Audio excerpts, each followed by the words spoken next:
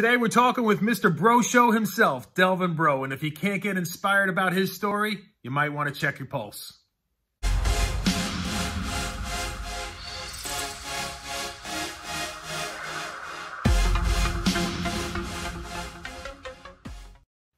What's up, everybody? St. John Butler here, writer for the Canal Street Chronicles and creator of the Life of a Saint series. Today we got the privilege of speaking with Delvin Breaux, Mr. Bro Show himself.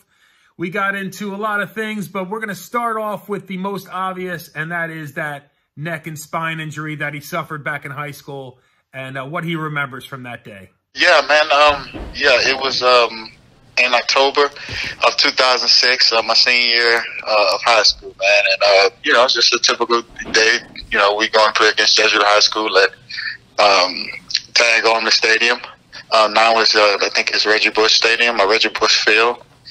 I was playing in Jesuit High School, and it was down on kickoff. I was all the way on the L1 gunner going down to the north end zone, and I was running, typical play, running down there, and I drove at the guy coming off the angle about the 23-yard line, between the 23, 20, 17, something like that, up in that yard line, and I dove into the guy's leg, and my face mask hit, and it jacked my neck up. So when they jacked my neck back, that was it. That was just a collision, and everything just went dark. I laid on the field. I didn't move. I couldn't move. And everything just went dark. And within a couple seconds, I just saw a big, bright, white light, man. It was pretty crazy. Like, it was indescribable, man. And, next thing my coaches, waking me up. I'm opening my eyes, and my coach was like, "You okay?" I hear my teammates like, "D-Bro, we need you, get up." And my coach was like, "You okay?" I'm like, "Yeah, I'm good." He was like, "All right, well, let's get up then." They helped me get up, and I walked off the field on my own power. I took my own helmet off, and, in high school, you have to take a couple plays off, or maybe like a play or two off before you get back in it. I was about to get back in the game. I was jumping up and down. And that's when I felt the excruciating pain shoot up the back of my neck. And, so I went over there and told my dad, and I told him, I pointed at the back of my neck, and I told him it was bothering me. And so he gave me some ibuprofen, and took ibuprofen, swallowed it, and I started coughing up. Couldn't swallow the pills, coughed them up, and that's when my disc slipped in my esophagus up in the front. That's when I felt some excruciating pain in the back of my neck, and I was like, "Dad, call the ambulance. Something is wrong." And he went over there to call the ambulance, and they put me in a stretcher, and went from there. Went to the hospital from there. Now, obviously, Saints fans know what things turned out to ultimately be for Delvin Breaux. So, yeah, he fully recovered from that injury and went on to achieve a lot of the goals that he set for himself when he was younger. The next thing I wanted to get into with him was what it was like, what his mental was like as he headed into that first hit after the injury. Yeah, I was a little nervous. But you know what? I was all in at the same time. You know what I'm saying? Like, because I can't be trying to come back and play this game at a high level and expect to be nervous or playing with scared money. As they say, you're playing with scared money. I can't. So I had to be all in. And I knew if I go and protect myself, and I knew that my doctor said, send him Super Bowl tickets when I get to the Super Bowl, that, man, I have a chance. I can do it. I can do it. I just have to protect myself and always be cautious as to how I'm going in. Make sure my head to the side, head up, eyes open, so I know what I'm tackling, rather it's just diving in there like recklessly, Mm-hmm. So, yeah, man, it's just that. Gotcha. I just go in. I was all in, man. I was a little nervous, but I was all in. No matter how it went, you were going to find out. So, oh yeah, I was going to find out, no question.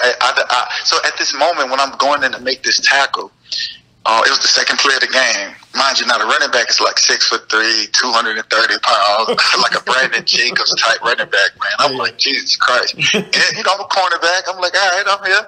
But I wasn't expecting that to be my first initial contact, coming back from a broken neck, man. But you know what? I took it on, man. I took it on. I went in, put my head to the side, made the tackle. The guy rolled over. I said, man, I'm not dead. I'm not dead. I looked at my teammates. I'm like, oh, let's go. Oh, it was over for now. I just took up, man. After that, I had about 3 more tackles that game. Like, had a pick. So, that's all I needed right there to know, was I really gonna die if I make a hit again? You know what I'm saying? Like, it was, all that was running through my mind. And he would ultimately be fine after that hit, and a lot of hits after that. So here you got this kid from New Orleans, played in high school in New Orleans, went to LSU, played on multiple pro teams in New Orleans, but there was still one team that had eluded him until he got that call from the New Orleans Saints. Oh man, that was one of the best moments, I would say, in my life, man. I thank Sean Payton, man. I thank Who Dat Nation. I thank, the organization for, everything they've done for me and my family.